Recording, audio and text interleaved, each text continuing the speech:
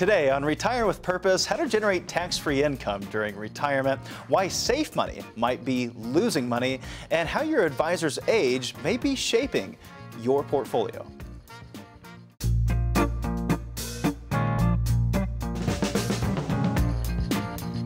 Are you prepared to retire with purpose? To retire knowing your savings is invested to meet unavoidable needs and expenses. It's not how much we make during the good times, it's how much we keep during those really bad times. Certified financial planner Casey Weed is president of Howard Bailey, an advisory firm that believes successful retirement begins with a detailed financial plan personalized to help achieve your life's purpose. Whatever risk you faced, we've got a plan. The Howard Bailey team is committed to practical financial planning so you can enjoy family and the future without uncertainty or stress. Stay tuned and learn how you too can retire with purpose. Thanks for joining us. My name is Lee Kelso. I am here with Casey Weed, certified financial planner and the president of Howard Bailey Financial. The mission of this program is to help you plan for a retirement that has real purpose in your life. And one of the tools that Casey uses is something called the Weekend Reading for Retirees and Pre-Retirees. Articles that you can sign up for. They come by email once a week, and they really kind of help you think through some of the important challenges that we all face in retirement. That's where we're going to start today.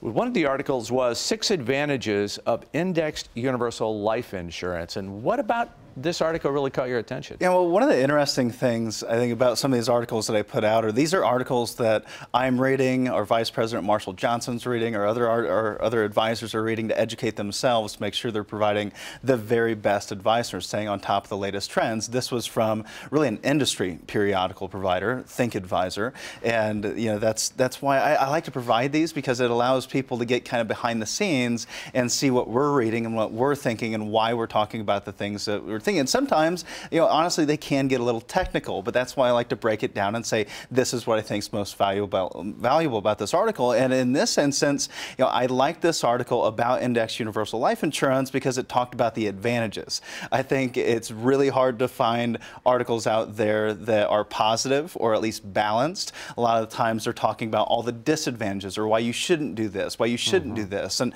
I think we need to keep an open mind to why we might do something. That was something that my dad did with me ever since I was a little kid. It was always, well, even though you think this is a horrible way of doing things, even though I think this is a really bad idea, look at all the other people that think it's a great idea, so keep an open mind and go out and find out why they think it's such a great idea. And this is one of those instances. I think life insurance, cash value life insurance in particular, gets a bad rap because there's a lot of people out there that are saying that it's just a bad solution. It's not something that has any advantages, and I wouldn't use it for our largest savings vehicle for our family.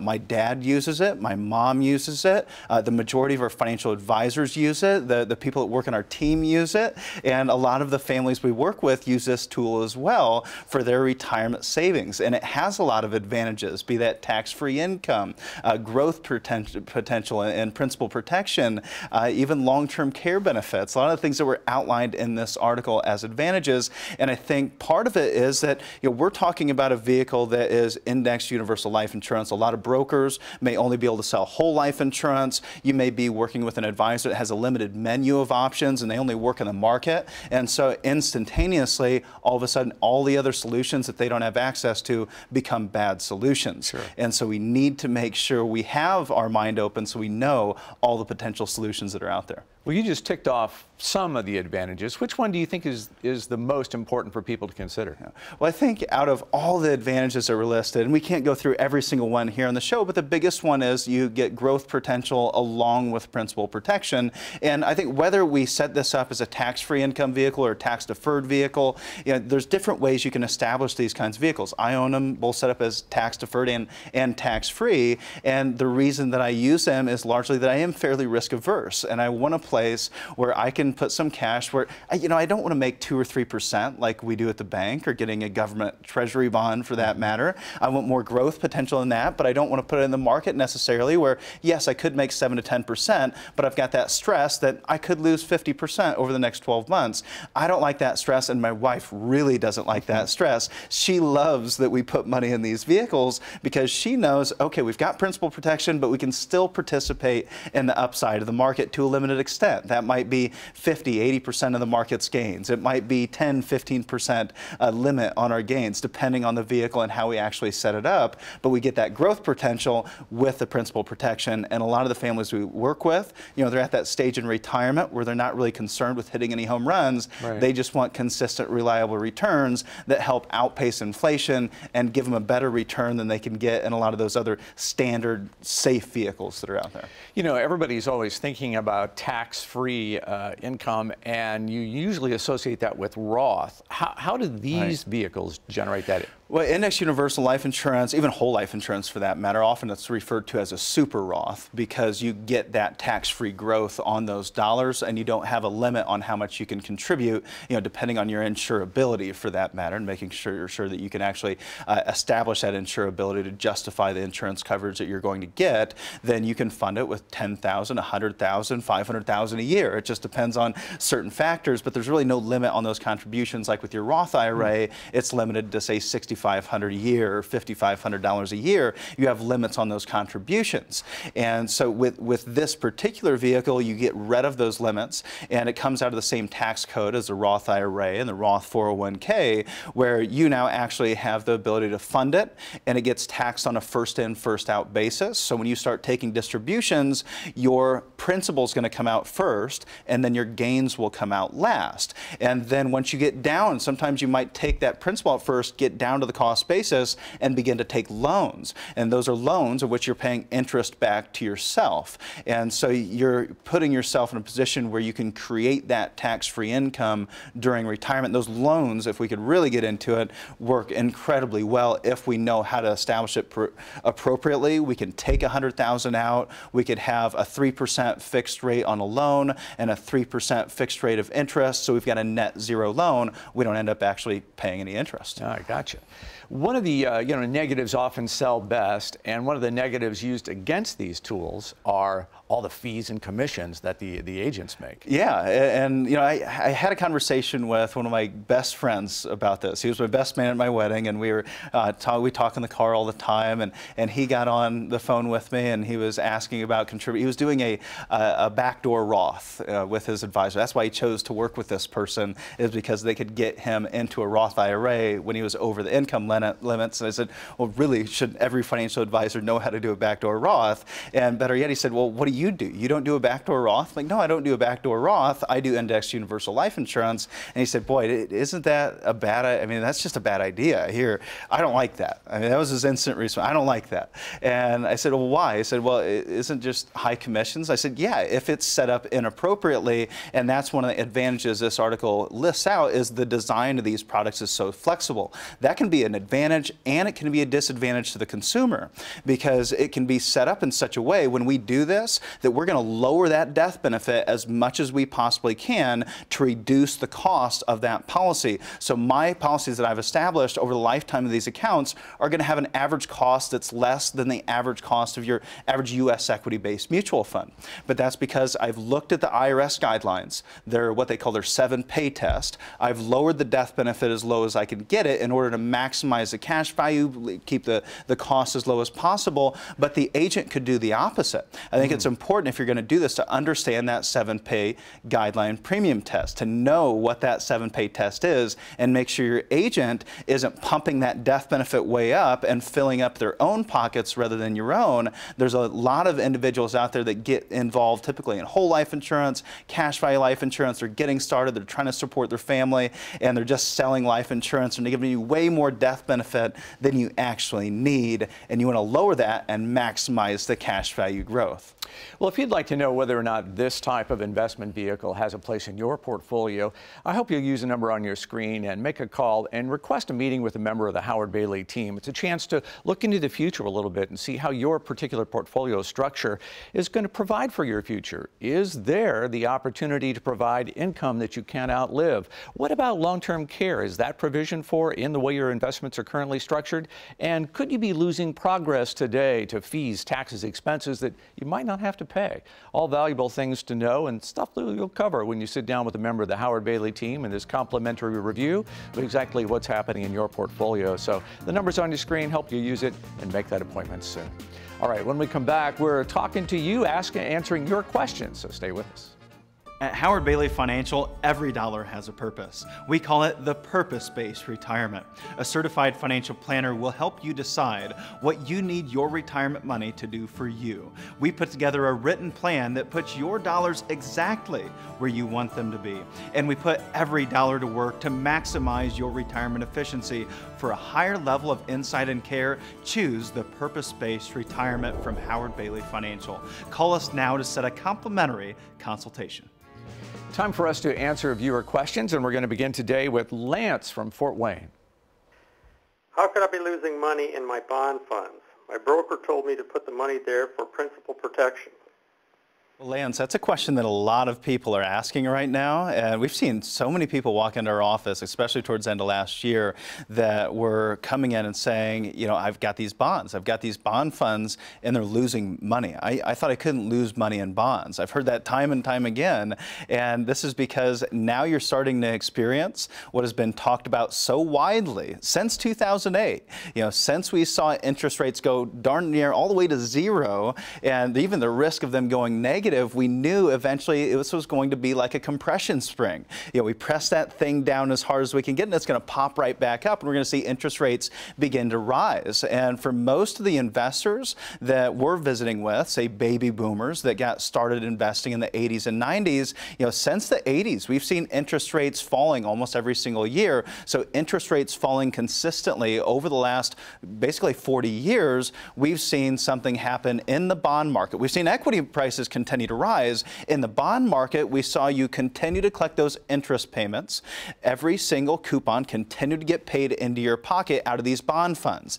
In addition, as interest rates fell, the bonds inside of that fund itself got more valuable, because now the bonds that were purchased last year cannot be purchased this year at the same coupon payment for the same term. So that made these bonds actually more valuable. So you got to appreciate not just the interest that came from those bond funds, but the actual capital appreciation also showed up in your portfolio as interest rates fell. So you got to benefit from interest rates falling and also collecting your interest payments. Now we're beginning to see the Fed raise interest rates. As those interest rates rise, we're going to see the opposite happen. This is something that this generation of investors has never seen. This generation of brokers is not prepared for. Why? Because they may only have bonds and bond funds as their solution for principal protection, and that doesn't work in a rising interest rate environment. As interest rates rise, bond prices will fall. The opposite is going to occur, because the bond that bond fund is holding today will be less valuable when bonds are paying more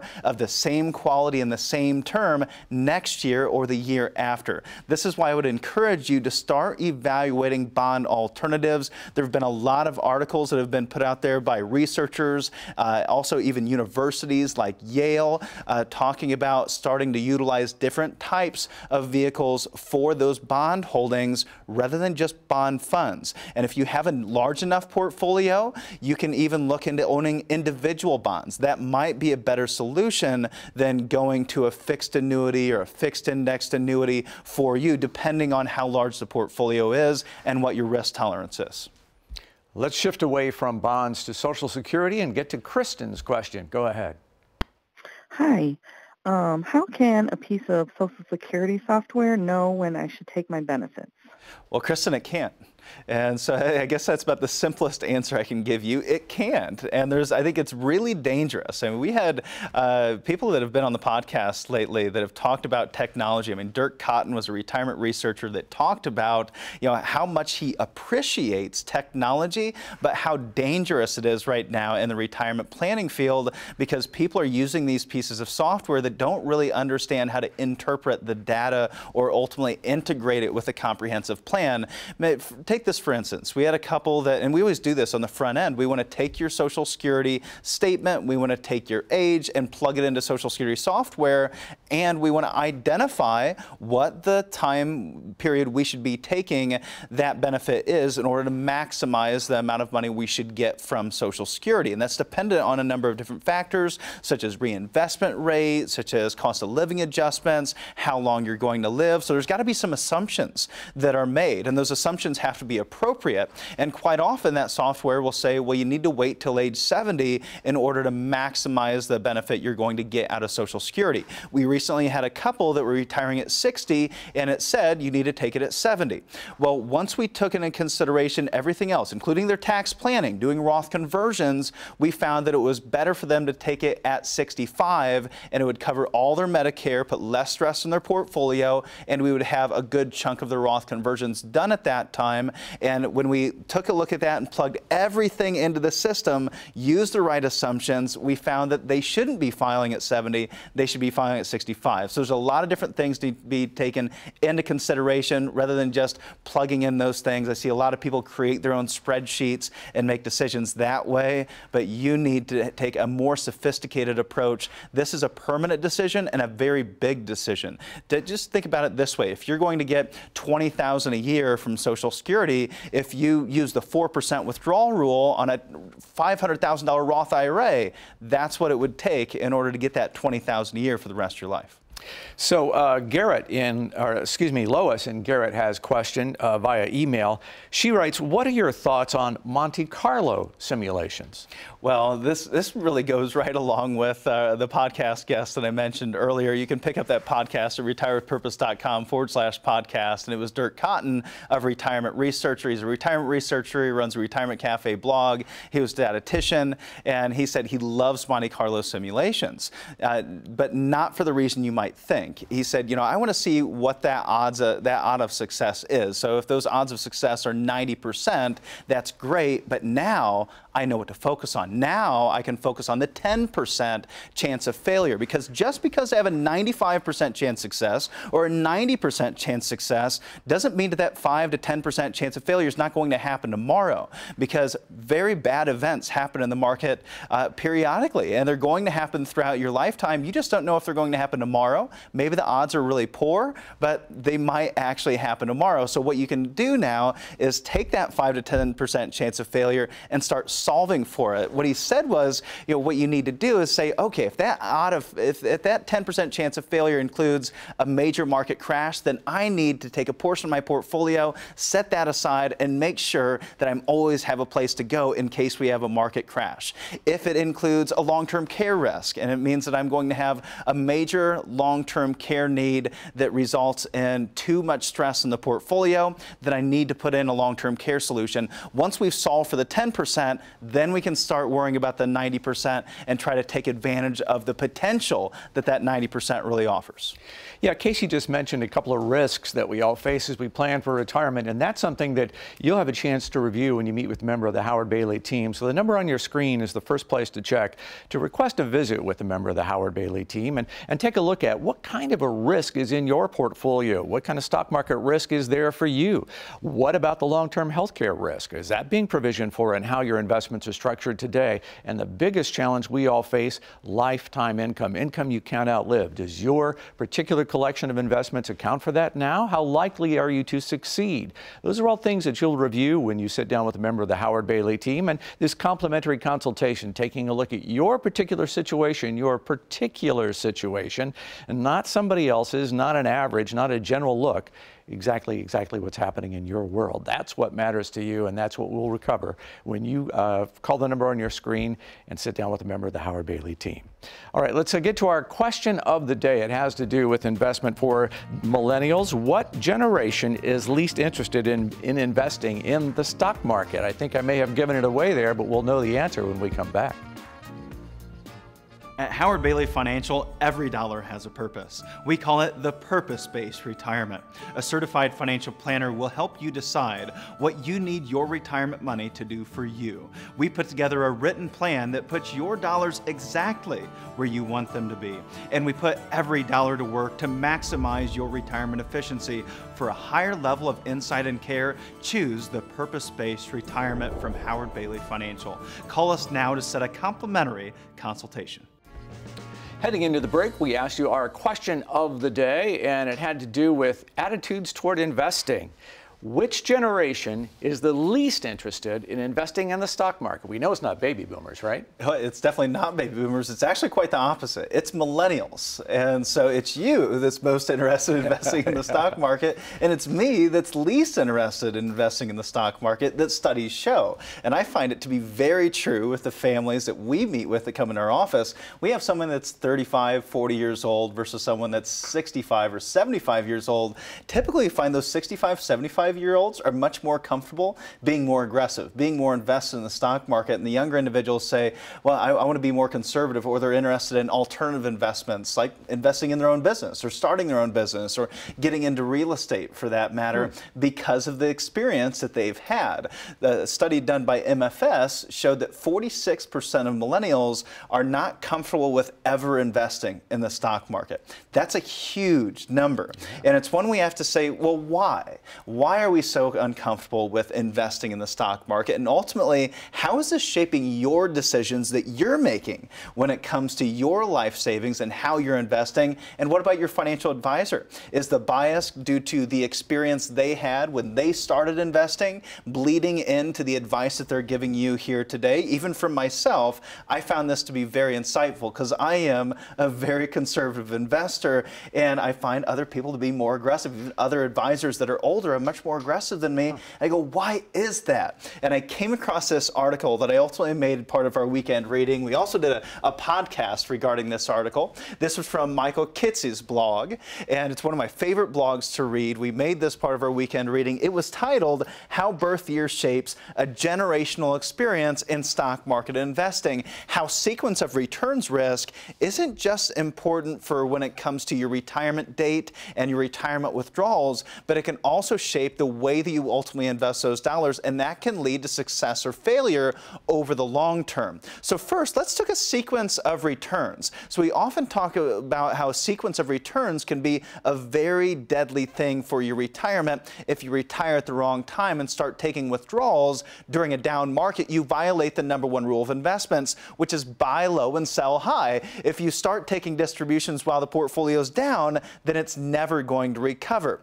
But it doesn't matter. Those sequence of returns don't matter when you're just accumulating assets. For instance, if we took returns of positive 20%, positive 10%, and negative 20%, we could see those in that fashion, or in the reverse, starting with $100,000, we still end up with $105,600. So at first glance, we say, well, it doesn't matter when you're actually born and when you start investing, because you'll end up with that sequence of returns that ends up with the same end result in the end. The sequence of returns doesn't matter, but it does matter psychologically speaking. If we take a look at retirement date risk, this is where we often talk about the sequence of returns risk being the greatest. That is 5 years before retirement, let's say, or 10 years before retirement, you're 55, leading up to 65, that's retirement date risk. Because your portfolio's gotten to be so large, the returns in the market have a huge impact on your success of retiring at age 65. You get into retirement now from 65 to 80, those 15 years, you have sequence of returns risk at its height. If we get into those later years, you get into your mid-80s and 90s, now you have very limited sequence of returns risk, because if you experience a negative return, you don't need that portfolio to last nearly as long as you did when you were 65 65 or 75. And in your early years, you would say sequence of returns risk really doesn't matter because we don't have all that much invested in the first place, but it can still have a psychological effect. Let's take a look at different generational experiences when it comes to their first 10 years of investing experience with investing $1. If we take a look at the early boomers, those born between 1972 and 1981, those individuals that were late boomers, born between 1980, or not born, but investing between 1982 and 1991, these individuals started investing $1, and it ultimately turned into $5 in their first 10 years of investing. Now, if we look at the younger generations, take a look at the Gen Xers and the millennials. Those individuals started with investing $1, and then 10 years later, they ended up with maybe $2, or actually, if we take a look at the late Gen Xers from 99 to 2008, investing during that period of time, they ended up with less than $1 in their first 10 years of investing experience, and that can lead to a very negative attitude that those individuals are going to have towards the stock market, just as baby boomers might reflect back on those individual experiences they had when they were investing in the 80s and 90s and go, boy, it was such a great market. The market always comes back. It returns 10% a year. I remember those days of 20% returns and 30% returns. They'll always come back. They have a very positive association at the inception of investing, in contrast to what we see with that millennial generation. We see these individuals that started with $1 and ended up with, say, less than $3. Those individuals that are millennials, those individuals that are late Gen Xers, are in that negative association, a negative correlated investing experience versus those individuals that are baby boomers and early Gen Xers that had a very positive investing experience, and that might shape the way that you continue to invest to this day. Maybe you're taking those past returns and going, boy, you know what, the market's such a great place, I'm going to continue to do that moving forward, and this is a different market. It may not perform like it did during your first 10 years of investing experience, and it might lead you to taking on too much risk due to bias you experience. The same thing can be true for a young investor like myself. We may not be taking on enough risk because we have such a negative association with what our experience was like in that first 10 years of investing. The same thing can be true with a financial advisor, and I think this is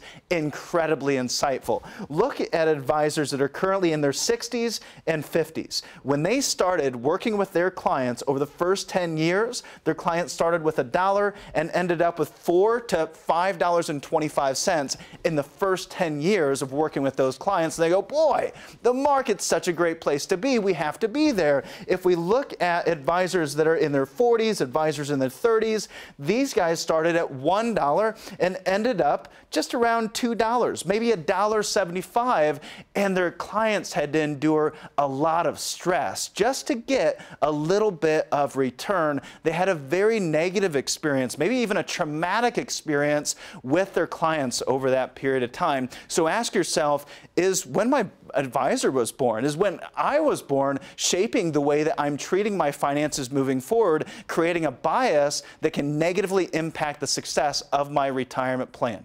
You know, that's such an important question, and that attitude thing also applies to as we head into those retirement years. You have to make sure that the person you're working with is in sync with exactly where you're at. And that's one of the chances you'll have. You've called the number on your screen and meet with a member of the Howard Bailey team who will take a look at, are the current investments in your portfolio appropriate for where you are at? Do you have a provision to provide a long-term income? What about paying for health care if you need that in your retirement years, as so many of us will? And then there's the issue of fees, taxes, and expenses that you might be able to avoid. All things we'll review as you sit down with a complimentary consultation with a member of the Howard Bailey team. So we hope you call the number on your screen and request that visit. And we also hope that you'll join us when you see us next week.